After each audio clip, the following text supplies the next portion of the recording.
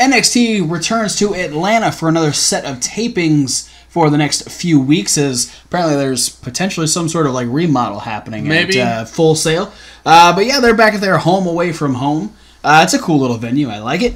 But we are talking about the midweek wrap-up, NXT all by itself. I do actually want to mention that Jason Jordan underwent successful neck surgery on Tuesday. So a very, very minorly invasive neck surgery that just takes away a little bit of pressure between discs. Yeah.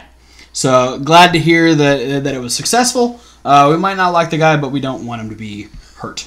Yeah. So hopefully his recovery time gets him in line to be back before the big payday. Yeah, because I think as of today, we are 2 months exactly away from WrestleMania. Wow. So, good luck, Jason. But let's talk about NXT. We were supposed to open up with the tag team title match, Undisputed Era defending against Sanity. But this turned into a big old brawl with all 6 members, not including Nikki. She wasn't part of it.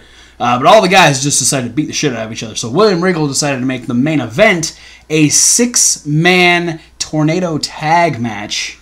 And it was nuts, and we'll talk about that. Heavy Machinery defeated Tino and Riddick in tag team action, and then Riddick ended up leaving Tino at ringside. Having rude. Trouble in paradise, and not the Kofi Kingston move.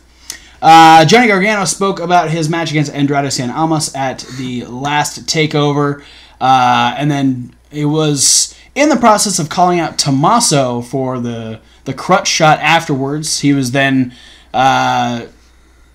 in another situation with Zelina and Andrade, both of them telling him that verbally berating him. Yeah, just telling him like, dude, shut up. And then Johnny's like, no, you shut up. And then Candice shoved Zelina, and that was fun. Zelina shoved Johnny. Yeah. Johnny's not going to hit a woman. And so, ever. So they asked... Johnny Gargano will never hit a woman. Nope. Neither will Chuck Taylor.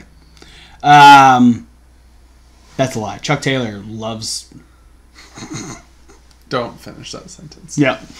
Johnny Gargano was then asked by Zelina, what will it take to get rid of you?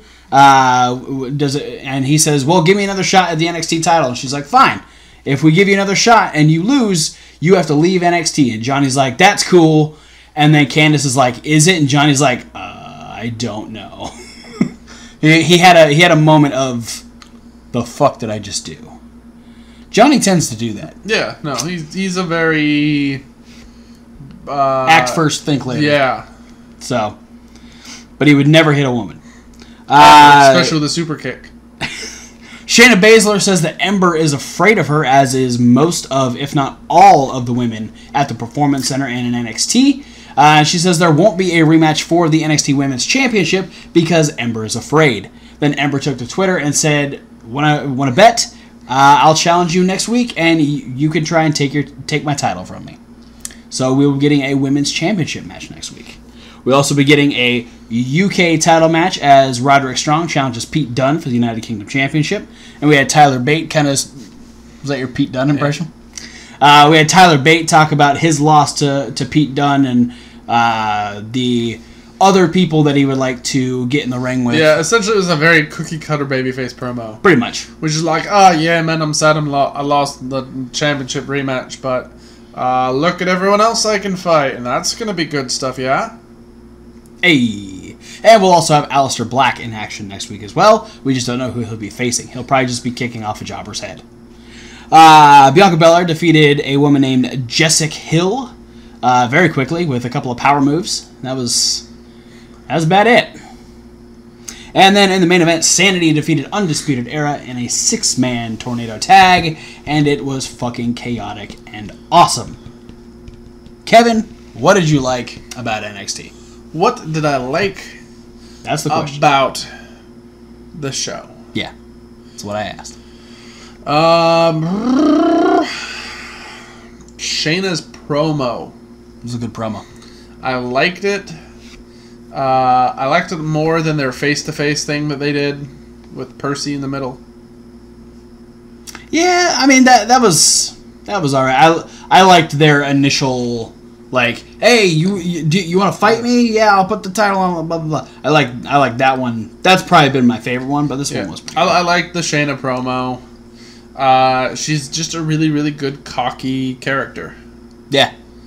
Yeah, no, I think she's definitely taken to the pro wrestling and aspect. It's just one of those easily. things where it's like it's the tell of somebody who really is cocky, who's really, really, really into themselves, is if they can lose and still think that the other person's going to be afraid of them. Like, they beat me, but they're still afraid. Yeah, no, and that's like, exactly what her whole thing was. Like, she punked out Ember to the point where, Ember kept the title, but Shayna's not the one with her fucking arm and shoulder all wrapped up. And yeah, it's cool because it's very bully tactic mentality to insult your way to getting the other person to want to fight you. Yeah, absolutely. I liked the Heavy Machinery versus Tino and Riddick tag match. Heavy Machinery are just fun to watch, especially Dozer. And then I also like the fact that I also like the fact that people hate Tino as much as I do. That makes me feel better. Doesn't make me feel like I'm singling him out, but I wouldn't care either ways. So. I'm very interested to see where this Riddick being upset at Tino thing goes. I might have to go back and rewatch it because I want to know how it started. It was like Riddick was doing pretty well, tagged in Tino, and then Tino wasn't doing well, and so Riddick just like got angry like right off the bat. I don't know. It's weird. Yeah. I kind of hope it doesn't break them up as a tag team because I think they work well. Yeah. But you never know. They might be the less impressive Blake and Murphy. Because Blake and Murphy actually did some shit together. Yeah, they did. Tino and Riddick, not so much. But they had Alexa, though. That helped. That did help. What did you love? What did I love? I'm pretty sure we loved the same thing. The 6-man tag match. It was fucking awesome. Was really good. A lot of spots. I got scared when Killian Dane hurled Bobby Fish off the stage. But how much did you love that fucking Liger Bomb? The Liger Bomb was that. Alexander that right Wolf, man. I liked the Liger Bomb better than I liked the actual match. If the whole match was a Sunday, the Liger Bomb was that cherry on top. Or no, you don't like those, do you? No, I do. It's for me. It would be the Liger Bomb is the Sunday. The match is the cherry. Oh, okay, all right. I get you. It was a really, really good match. They based around that one move. Yeah, No, I love the match. I loved that it came out of originally we were supposed to get the tag team title match and then Cole versus Killian. And then they just smashed it together, and then all 6 guys just fucking went nuts on each other, and it was so much fun to watch. I also really enjoyed that they went backstage. Which was fun to see. Like NXT does that fairly often, and they have. I don't know. I feel like WWE is afraid to go away from the viewing area, but NXT unless is you're Braun. I mean, Braun goes wherever Braun wants. But unless it's something they have, especially there's a grappling hook. True. Unless they have something like planned on the back, it's usually like, oh, I'll chase you through the crowd, or we'll go off to the side of the stage where people can still see us. NXT likes to do the backstage thing a lot, which is cool. One of the many things we like about NXT. Yeah. Did you dislike anything? No.